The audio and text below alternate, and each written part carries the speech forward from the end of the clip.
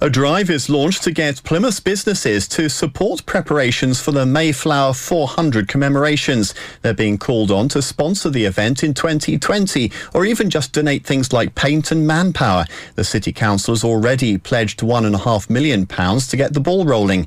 It's hoped Plymouth will be the global focus in 4 years' time of the historic event when the Pilgrim Fathers left to settle the New World. The Make a Difference rallying call was launched earlier at the Duke of Cornwall Hotel, which initiated the campaign. Leila Nottage speaks for the hotel. We as a hotel were thinking that we would work with the council on small projects that we could make a difference across the community.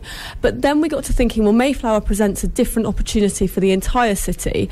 And if we join together with like-minded businesses, that we have the power then as a community to really make a difference to Plymouth. Strong